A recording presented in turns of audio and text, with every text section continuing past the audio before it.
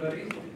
I'm Mike Vanderloos, one of the GFP faculty, and it's my pleasure to introduce today's speaker, Blair Satterfield, who is Associate Professor in Sala and soon to be Director.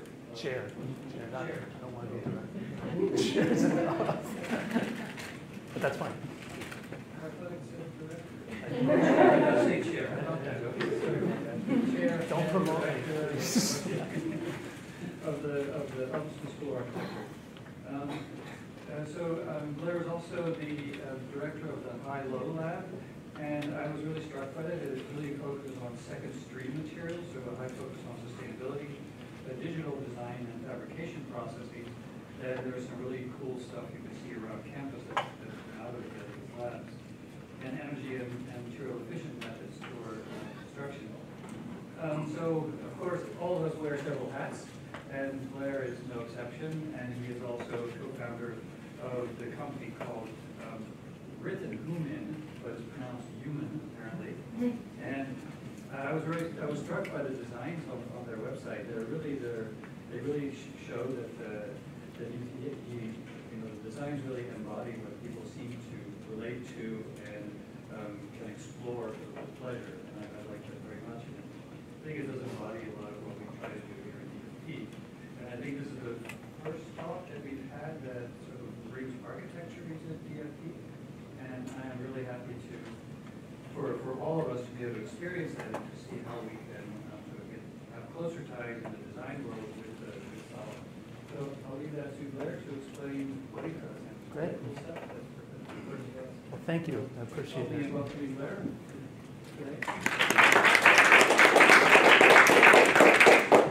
Thank you. A couple things I wanted to get out of the way before I start.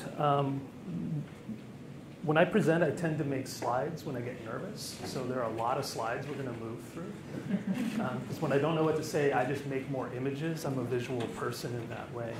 Another thing I want to do through the talk is try to give you a sense of the way that architects think about research. I think it's different than what a lot of other bodies within the university do. One of the reasons for that is we're a profession first, and our program is focused on building professionals.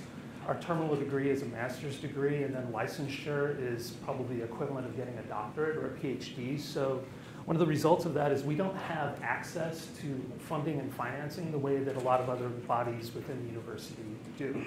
So the way that we do research traditionally or typically is by getting commissions outside and actually working on projects in the field. So our funding tends to be lower. We tend to do a bit of bootstrapping, and we also have the problem that what we do is really slow.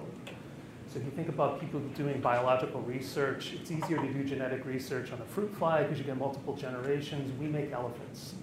It takes a long time for something to come to term. We learn from our mistakes over the course of years as opposed to weeks, days, months, things like that.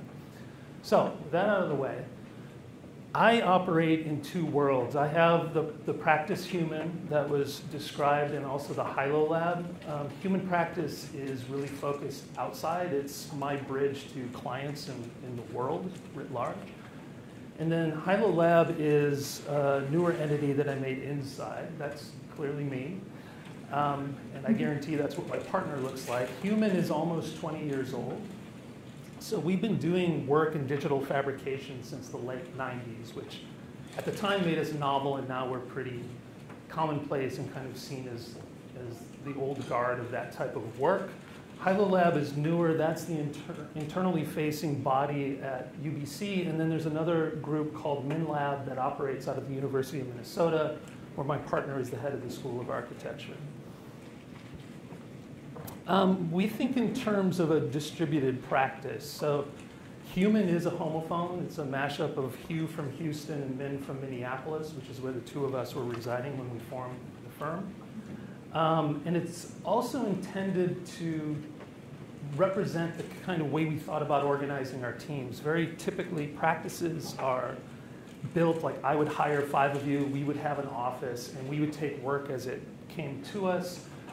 Mark and I have really worked hard to think collaboratively and pull people from outside into our projects based on what their skills are and what they can bring to things for us. And we have a kind of running joke that we're perfectly happy being the two slowest guys on the team, that surrounding ourselves with smart people who know how to do things and helping them figure out how to deploy and organize seems to be one of our strengths.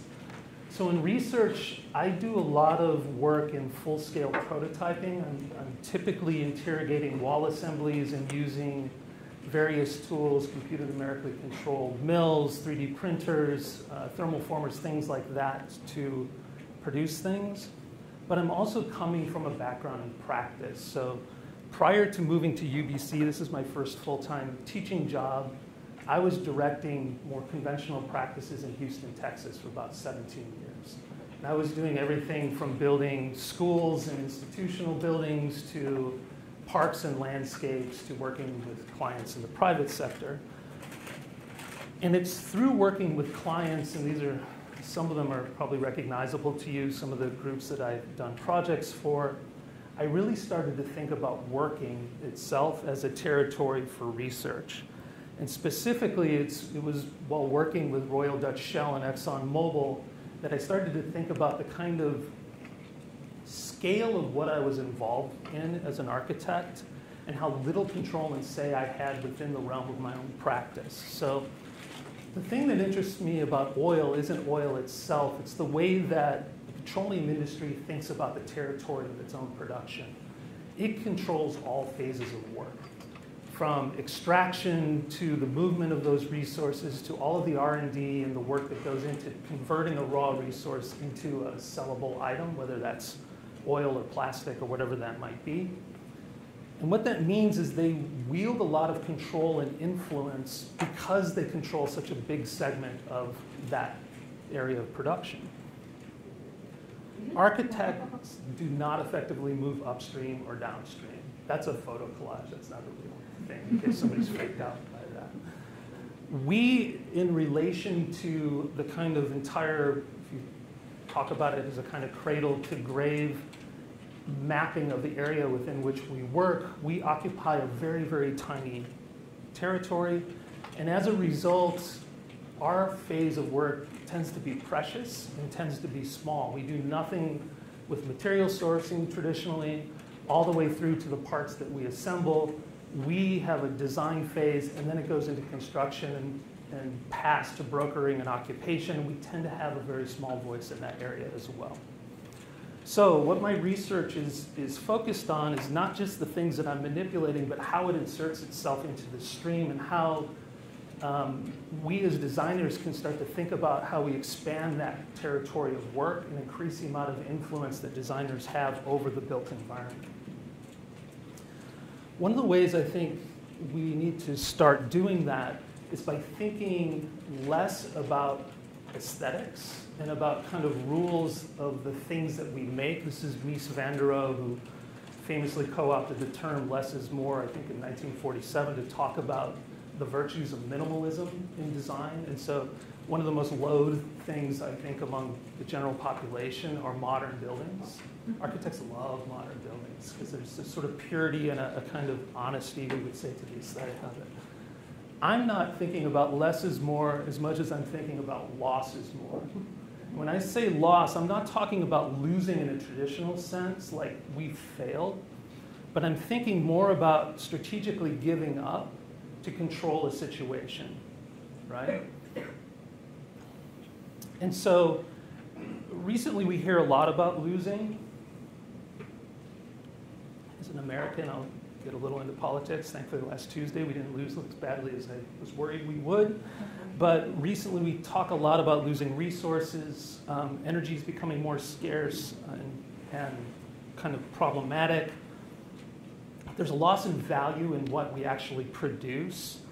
We're losing labor and kind of contact and access to controlled labor, identity, context, things like that. But I think by giving up kind of the stranglehold on expertise and control, giving up certain degrees of influence to bring in outside collaborators, and giving up our adherence to predictability, we can actually move the needle a little bit. This part should go fast because you're all familiar with where you live, I hope. We live here in Vancouver, We work here at the end of the peninsula. It's an amazing spot, geographically, aesthetically. We have a kind of an embarrassment of riches and resources and access to things. But in terms of a built environment, it has some real problems. One, it's landlocked. Aside from the valley, we have no real natural place to expand. It's a recreational haven. It's beautiful. It's a desirable place to be. And there are very kind of few limits on access to the real estate that's here. So as a result, a city that was originally built basically as a port and a center for resource extraction has turned into a destination city. And I'm kind of building context, because as an architect, my kind are largely responsible for all that you see on the screen. So as a destination city, that's become an issue. We've had a pretty remarkable increase in population on the left, and as a result, we have a lot of pressure on the built environment, and a lot of that pressure is due to rampant speculation on real estate, right? It's the only thing people talk about in Vancouver, other than the mountains. Stats from 2015 estimated that 66,000 plus homes were vacant in the city of Vancouver. That represents almost 6.5% of the total built space in the city. At the same time, there's a 0.9 vacancy rate. So any of you who've been looking for places to live, you know that it's a punishing environment. Also, as a result, there's this ridiculous and unsustainable upward pressure put on the value of land. And I would argue that it's a completely artificial construct, this value that we're talking about. But this is basically trying to graphically represent the cost of a single family home. So those of you who were fortunate to land here in the 90s might have been able to get into real estate, but those of you who came here last year, you're hooped unless you're rich. It's estimated in 2015 that 100,000 foreign millionaires live in Vancouver. Puts a ridiculous amount of pressure on the system. That $12.7 billion worth of the real estate transactions that happened in 2015 alone happened from people who don't live in Vancouver, right? You can kind of go on and on down the list. So a single family home at that time was $1.2 million. And there was a 40% increase in the value of homes. So we've become a hedge city. This is where we hedge our money. People who are wealthy come here to deposit capital. And there are consequences to that. One of the big consequences that we track in the architecture school is that over 1,000 homes a year are demoed and put in a landfill in Vancouver. That it's estimated that 218,000 tons of waste wood is produced by the construction industry. That's in 2015 alone. That across North America, 20% of the waste generated in all of North America comes from the construction industry. Whether it's demolishing things, all of these great brutalist buildings, which are the only buildings that I think people hate more than modernist buildings, like the big concrete ones that are scary, like the MOA, my favorite kind of building. I have to build an entire building out of wood in order to cast that concrete. I build a structure, which is basically an above ground swimming pool. I pour concrete into it. I tear the wood down and probably throw it away. That's how that's done. Hugely wasteful process, right? But 29% of that material is untreated dimensional lumber, some use. So one of the things that my lab is investigating and is arguing that this loss, this destruction could be an opportunity. And instead of focusing on what we make, like the aesthetic of it, the beauty of it, the delight that you can find in it, what I'd like to talk to you a little bit more about today is how we think about the problems that we're engaging, how we organize, where we see opportunity, what we give up, and where we actually want to focus our work that's different from what we traditionally do. So, can losing be a form of anarchy? Can we actually see loss as a type of disruption and change the way that we engage the world by doing so as we work in the wake of global capitalism and consumerism? Which brings me to Pop House. So what I'm going to do really is try to quickly go through two project streams that are feeding into a kind of concluding project. So I'm trying to limit what I'm telling you about, but go a little bit deeper into how we're operating in these spaces. POP stands for paper or plastic. This is a common term in the consumer world. And Pop House is a proposal for researching, understanding, and mining waste streams as sources of material for architectural construction. This requires collaborative material research and the development of digital and analog tools and techniques that will allow designers to manipulate waste materials with refinement and efficiency. So pop quiz. These are the questions that we ask as we're working. So in architecture, who or what has control over material production?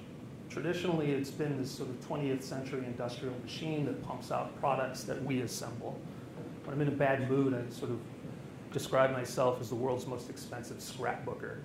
Like I pull 2x4s and chipboard and I kind of collage them together into things. I don't make anything, in a way, at least traditionally. Where are the points of control? If we can identify those, we can potentially have some influence over them. What are the ethical implications of current construction practices? And is it possible to impact our entrenched network of material consumption and production? So I'm going to talk to you about two different projects. One deals with plastic, the other deals with 2x4s. So kind of seemingly mundane things that I think could be really interesting. So the first project is called Breaking the Mold. I'm going to take you through hex wall and varvac wall, which is a variable vacuum forming wall. This nice lady is showing you things that are thermal formed. So vacuum forming is used to make a variety of things. I'm kind of looking around. The speaker case, the chair you're probably sitting on, dashboards, jacuzzis, airplane parts, camera that's filming me. A lot of things are made through thermal forming. And the strategy of thermal forming is pretty simple. You create a mold. In this case, the mold's made out of MDF. If you have big runs, they're typically made out of metal. The mold is really, really expensive. Costs a lot of money and resource to produce. And then you take a material, typically plastic, although you can thermoform other things. We're working on trying to thermoform wood. You heat the plastic, suspend it over the mold. You drop that sheet of plastic over the mold. You apply a vacuum to that sheet of plastic. It sucks the air out from between the mold and that sheet of plastic. And the plastic basically has to assume the form of the mold that you put in place. It's a great 20th century technology because it's driven completely on the idea of mass production, driving down the cost of an object. Right? So if you make one of something this way, it'll cost whatever the mold costs.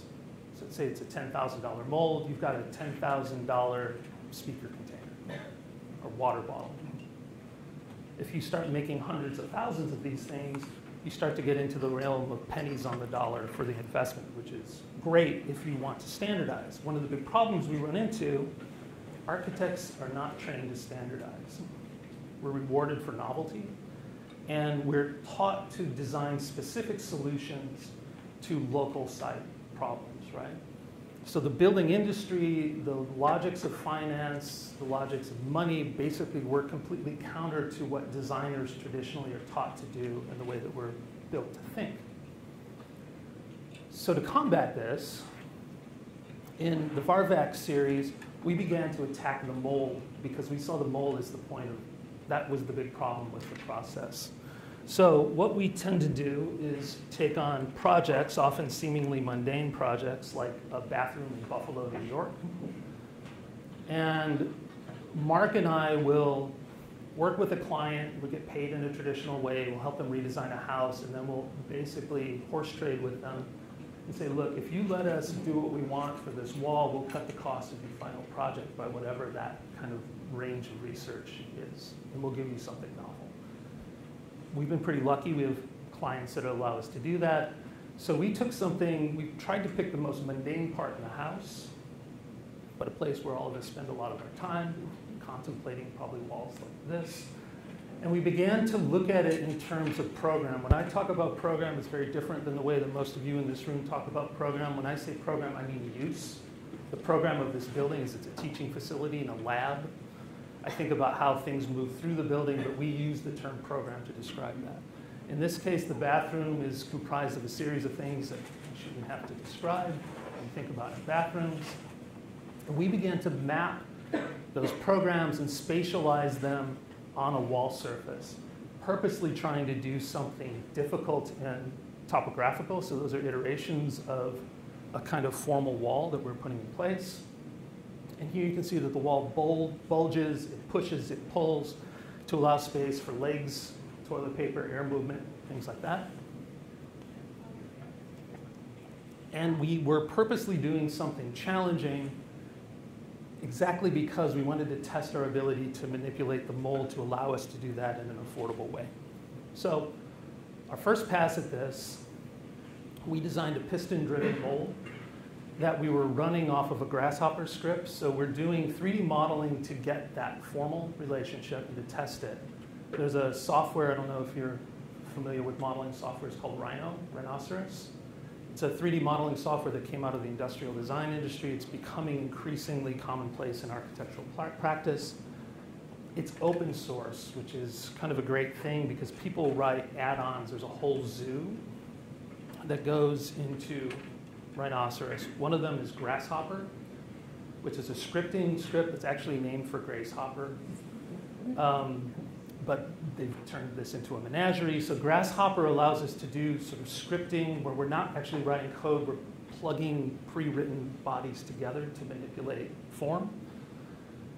There's also Kangaroo that deals with material behavior. Firefly deals with heating and cooling and those types of things. So we're able to actually simulate quite a bit through the computer in that way.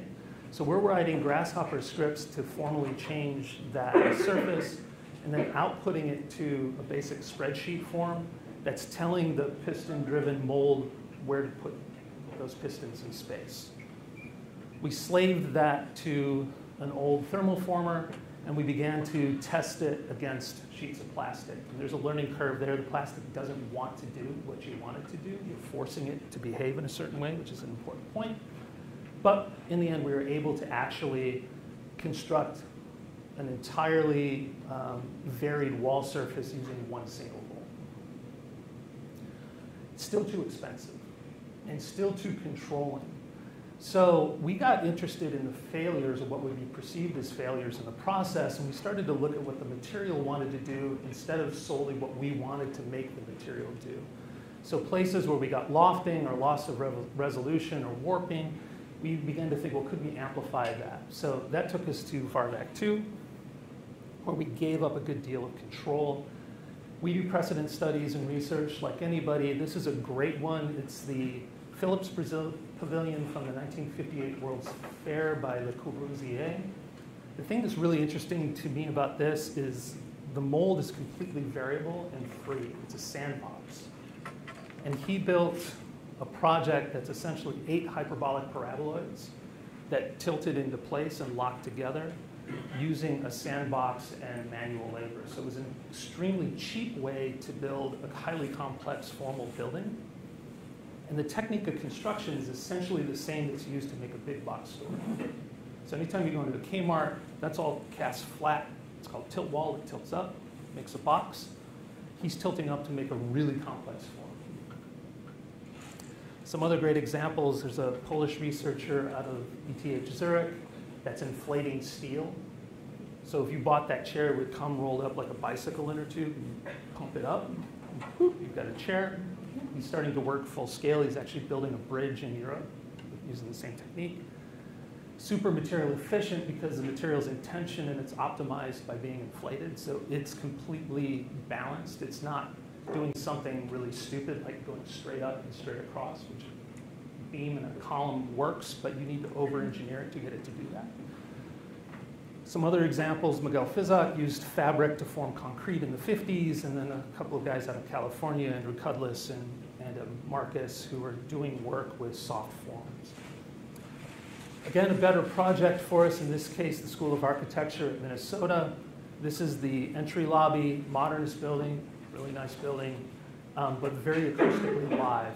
So your reception person sits here, students queue up there. There's a lot of sound bounce. So we were asked to do something with that wall that helped mediate the acoustic problem, but also created something aesthetically interesting.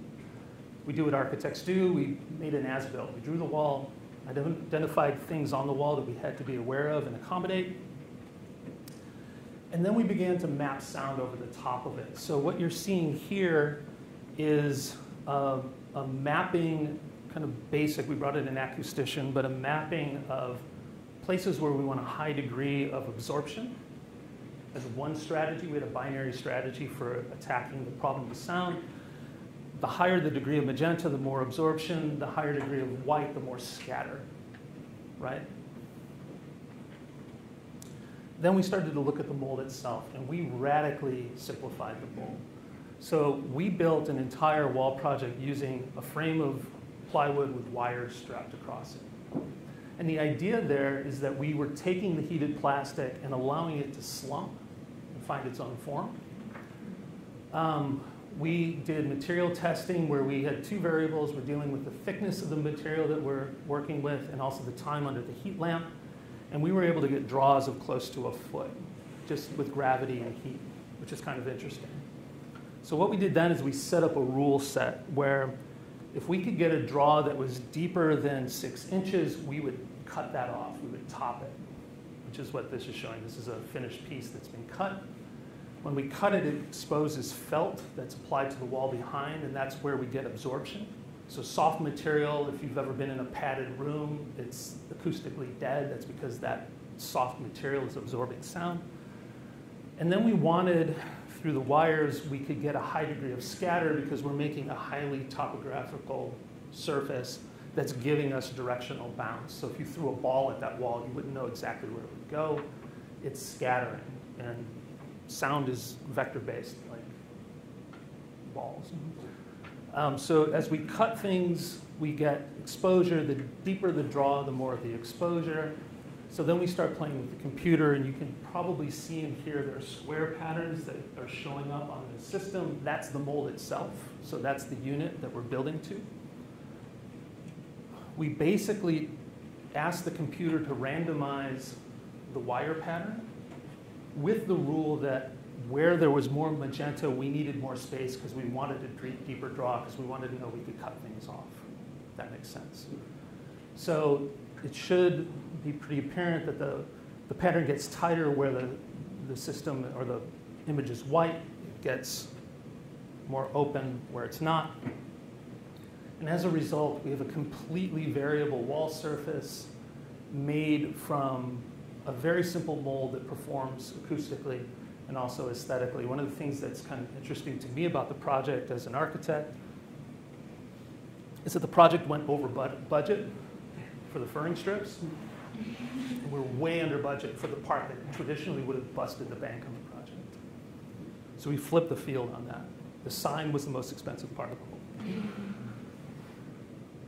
And you can kind of see the aesthetic that's born out of it. We didn't know what that aesthetic would be. That's part of what we're arguing. We could begin to relinquish this sort of predetermined, I'm going to build the world in this image that I imagine, and move upstream from that a little bit and start to play with the process that informs how things get produced and come out with an aesthetic that's potentially more closely related to the problem at hand. So Blair, what about pragmatics, like cleaning? It's actually plastic. I mean, except for the felt part, you could turn a hose on it. And so people can just come up and wipe it down. It's really stout. It's a lot like that, just a hard plastic surface. It would have taken 40 unique molds to get that project built.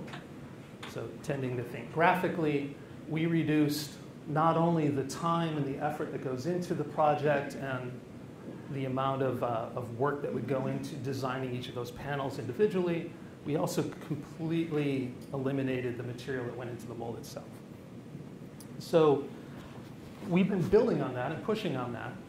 So my RAs are now trying to make formwork out of ice, which would eliminate waste entirely except for the energy needed to form the ice. I'm really trying to convince my director to let me buy to put a CNC mill inside a freezer, which is my dream, but it's going okay, getting there. The students here are seeing if they can form the ice only using hot water, which obviously has a resolution issue. But one of the ideas that we're playing with is that if we could make a series, let's say we make 3 molds that have a really high fidelity, high degree of ornament, we could completely cast a room, deal with wayfinding things like that with aesthetic. So imagine if each of these panels was thermal formed, and we had high resolution, so the first draw over the ice near the doors. And then as we continue drawing, you begin to lose resolution because that ice would melt. and that figural field would turn to flat, and then we could return to figural. You could basically render an entire ceiling with 3 molds that had no garbage at all. The latest version, and the one that we're going to deploy in the project, eliminates the mold entirely by inflating panels. So in this case, we're looking at recycled plastic waste on campus, a very abundant material source, lids to coffee cups, things like that we can turn back into sheets and then inflate. So what we're doing here is we're taking plastic, dissolving it in acetone, which renders it into a kind of liquid state that's sticky. We're then doing structural analysis with a software called Scan and Solve. So we take a flat sheet, we do analysis on it to see where we would need support for that to span if we're supporting that sheet at both ends. This is, again, a floppy piece of plastic that we're working with in sheet form. We're transferring that pattern to the plastic itself.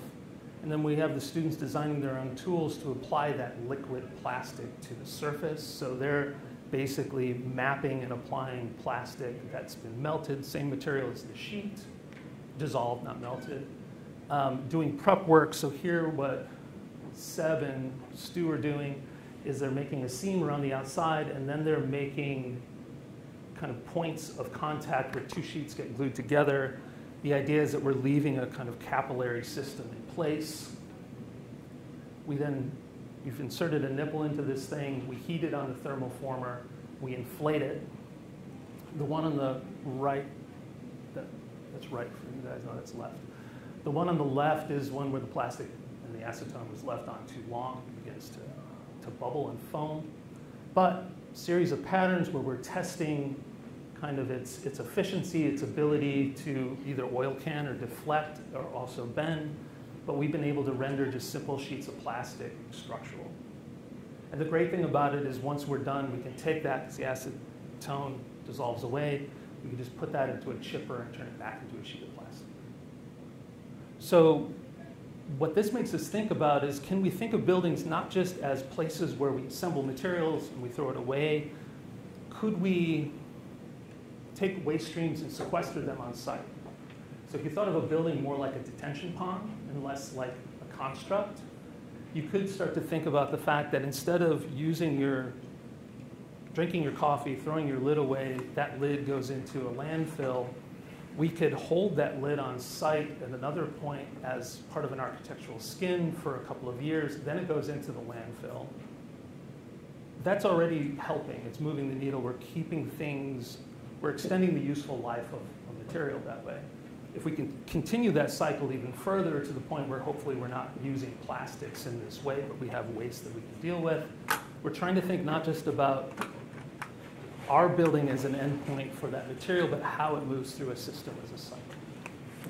Which takes me to the last kind of focused area of research, which is the zippered wood project.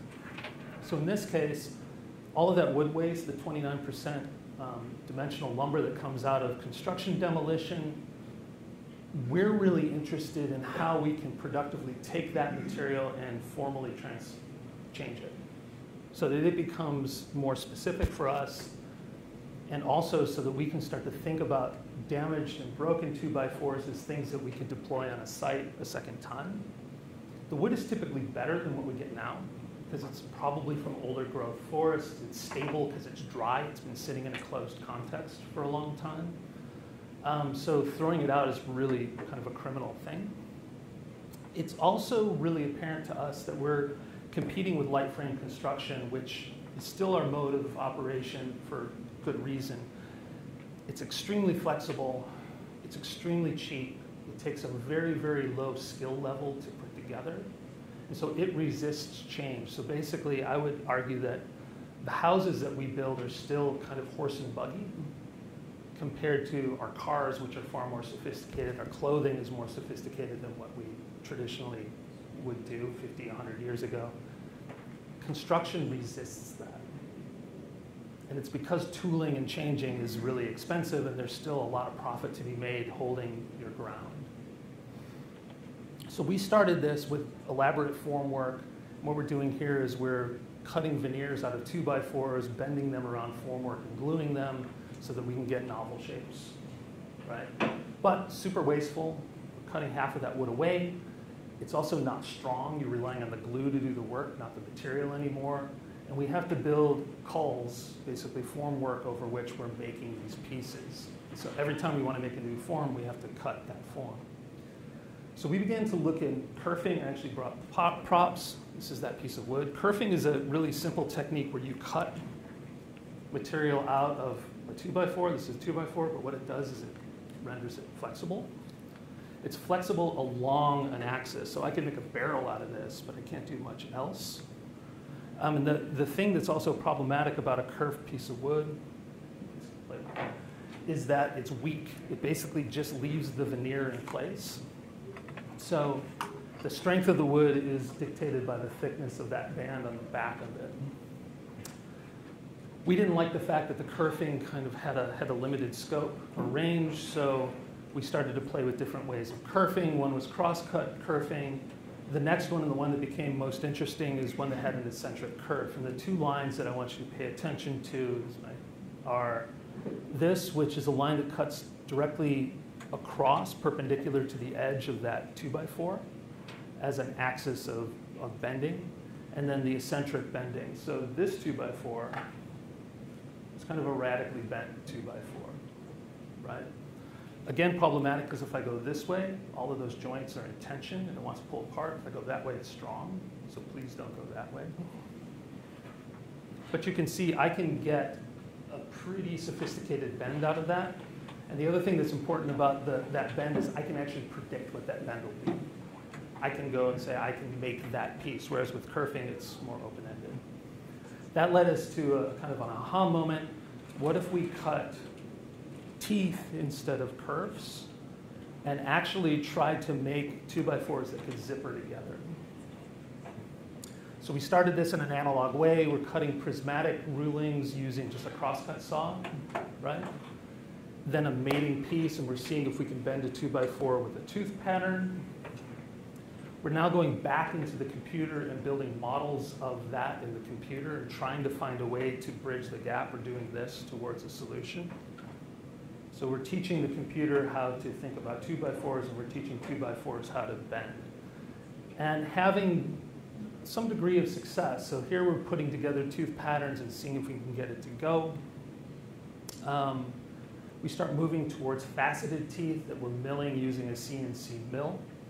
But the dilemma that we're running into is how do we get this kind of bend in a way that a designer could go in and start with the bend of the 2x4, hit a button, output a cut pattern, and then move towards assembly, right? That's the challenge that we're trying to bridge, and one that kind of moves into your realm.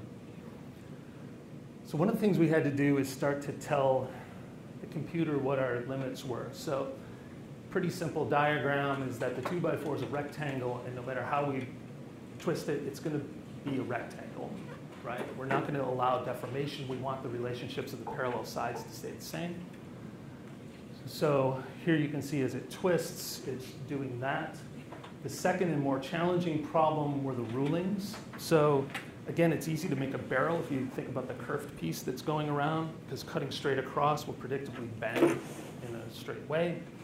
It was figuring out how to communicate that angle to the computer and where to find it on a bent piece that was tough, at least for us. I had an RA that started to read math thesis projects online. And he found one from the 1990s, I think, that tackled this problem. And it's really kind of an interesting one, we think, because it has to do with the tangencies. So if you had a line straight across a 2x4, the assumption is that your two tangents would be parallel. And what we're running into as a problem is when the thing's twisting this way, your tangents aren't parallel anymore, right?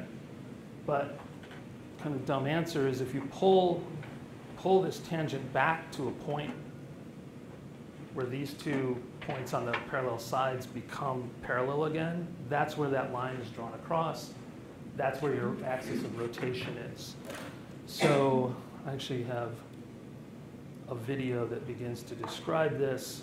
What that does, it allows us to find the axis and cut the teeth to it. this video basically shows what we're talking about. We have a bent piece of material. The computer locates tangencies on one side of that 2x4. It then starts to do work on the other side, runs iterations of that test, and finds those points where those lines are tangent to one another. And then the hard part for us was figuring out then how to take a figural form and map it across a flat 2x4 so that we can then do the tooling on that piece, right? And if you just put a radius here, here, here, here on down the board, that's basically showing a cut path for a mill. Let me find my software here. So describing it another way, if I wanted to make a Mobius strip, I had to figure out how to take the Mobius strip and unfold it back into a 2x4 and then back again. Do the vector analysis using the software, finding those points across the body that would work, generating a tooth pattern, and then have the ability to unfold that tooth pattern so I could take a Kuka robot or a CNC mill, cut the 2x4 so that when I steam them and put them together, they would bend exactly in space and meet in a way that would generate that Mobius strip. So that's the problem we've been working on solving, and we've come a long way in solving it. We've become a little more sophisticated with our tooth patterns, so we're now into sinusoidal cuts and not faceted cuts. One of the reasons for doing that is we're dealing with a material, and anybody who knows anything about timber knows that wood grain basically is, if you were to describe it in a really dumb way, it's like having a bundle of straws. It's the way wood behaves. These cuts are problematic because we're cutting across the end of the straws and we're trying to glue fibers together end to end. And what we really want to have the best connection we can have is to glue them side to side. So we're thinking now about how do we change the geometry of the cut to give us a better gluing surface, which then allows us to get the bends that we're working on. We're starting to communicate with some folks in forestry to help us with that. There's a woman who researches gluable surfaces in timber, which is super useful to us. We're also thinking about the tools that begin to assemble this. So far we've been doing this in an analog way with clamps, but we're making dumb models of zippering tools, but we're thinking about things like using radio frequency cured glue that allows us to connect those two pieces together in a really quick way. Cutting time is a big problem for us. Also thinking about using microwaves to bend the wood as opposed to steam, because steam's problematic. It takes time to steam boards. It takes time for those boards to dry out. Why do it? We have a really simple construction logic in 2x4 construction, so we could think about just really simple integrated disruptions in a wall. Doing that in a conventional way would be a really difficult and challenging thing. We could begin to think about changing 2x4s or changing wall topography by basically starting with the element that's building the wall itself. Which brings me to the kind of concluding slides. Where's all this going? We're working on two projects. One's a wall and one's a pavilion. They're using the spanning plastic research, the zippered wood research, and then some other work that my group's doing in paper pulp concrete and also 3D printed waste, where the students are building printers and printer heads to push different mediums through them. And this is the wall that we're going to build in SIRS in the next 3 months, if everything goes well. It's interesting to me because it's radically stupid. It's stupid in that, you know, if anybody's worked on a construction crew, has been around construction, basically a 2x4 wall has a base plate that's down low, usually 2 members deep. You have vertical studs that are 16 inches on center. They're just fired in, and then there's a header, right? All we're doing is bending the base plate. We're splitting it and bending it. We're learning from Corbusier. We're basically making two hyperbolic paraboloids that are back to back. But the idea is that with that limited amount of bend in the system, we're able to turn a flat wall into an occupiable space. And then what we're going to do is, we've been playing around with iPhones and things like that. We can build the structural assembly, scan it with our phones, get a serviceable model into the computer, use that to generate simple formwork that allows us to inflate plastic around to put skin on it. So in theory, this project will be 100% built out of recycled material, but it'll be formally more sophisticated than the raw materials that are deployed now, which is the objective. And then we're going to hang boards that describe what we're doing, because we're interested in things like that. So that's the project that we're working on for SERS. And then it's moving toward a complete pavilion, so basically building a building next to LeSerre that's occupiable, using really simple light frame construction techniques, but introducing bent members to come up with a form and a figure. This is early days, this is going to change, so it's in process. So that's basically all I brought to talk to you about, and I'm happy to field questions.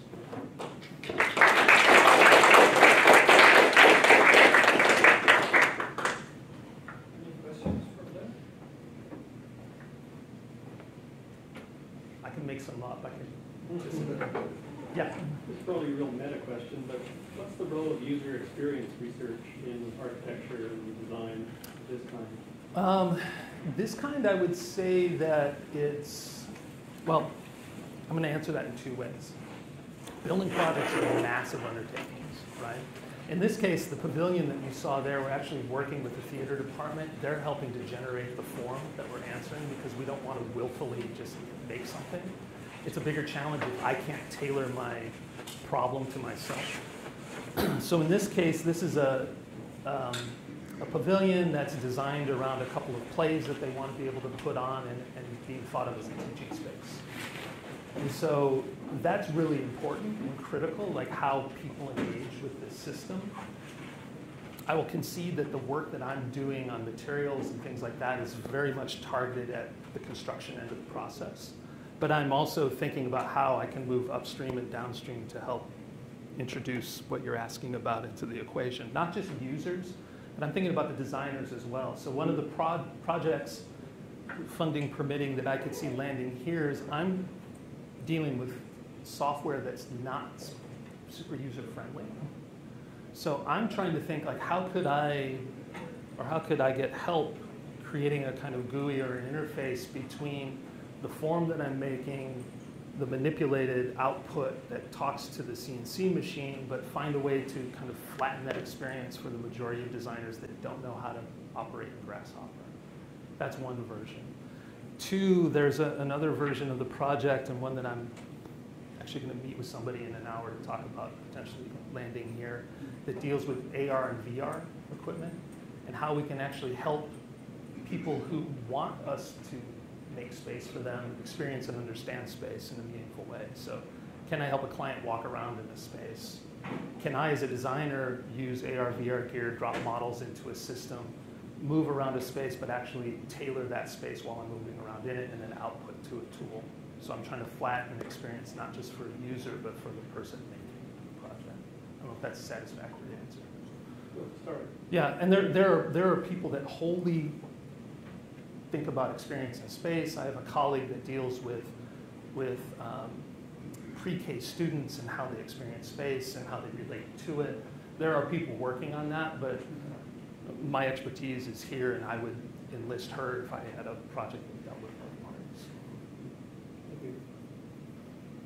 Any other questions? I'm curious how this improvisational and serendipitous process can be tiered into more larger scale building Okay. material. Where I assume that it's going to be a little more pre-planned and there will be more course. integration. Yeah.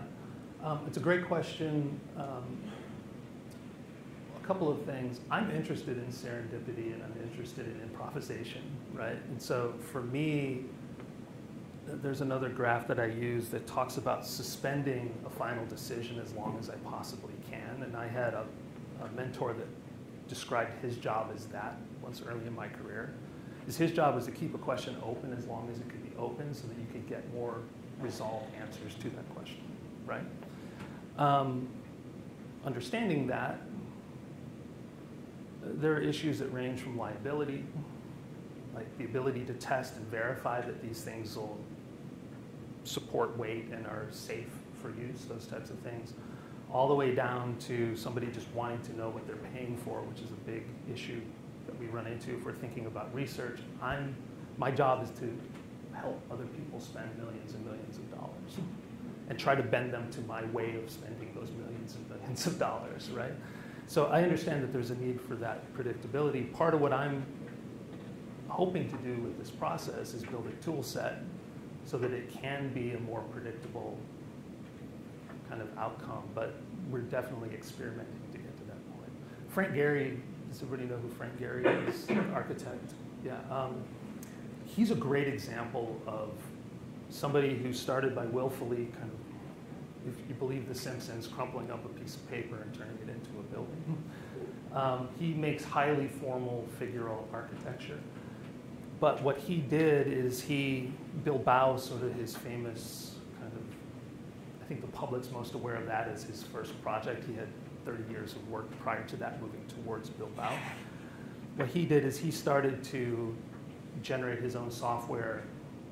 He started to hire computer scientists to help him build the tools that he needed to use to generate these forms. He then started to have to outside train both architectural production people, but then begin to work with the airplane industry, aeronautics industry, to make the pieces that he wanted making. You know, basically, I didn't say that well, but you understand where I'm going. To the point where that's now unplugged, become its own business. It's a standalone because he had to problem solve on the in-between. But I'm trying to say it's a sort of way that serendipity kind of scaling up turns into something that then becomes adopted industry-wide as a way to manipulate things. And so formal projects are largely built on the back of his serendipitous research.